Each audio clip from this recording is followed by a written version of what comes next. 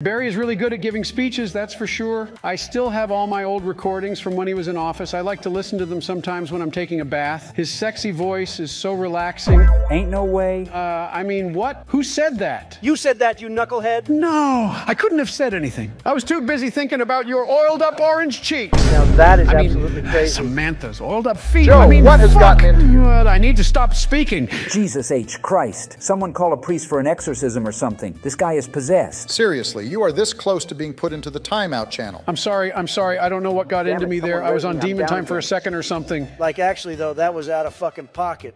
My oiled up orange cheeks are one thing, but Samantha is a child. No. I was talking about Cold War Samantha. I swear, I really was. Joe, we all know that is the biggest lie you have ever told in your life, and you've lied however million times about your crackhead son Hunter's sketchy laptop. Huh? Who's Hunter? What laptop? Wait, you mean my Hello Kitty laptop? No, please tell me this Hunter guy didn't steal my Hello Kitty laptop. Oh, here we go. Totally real dementia flare-up right here, guys. It was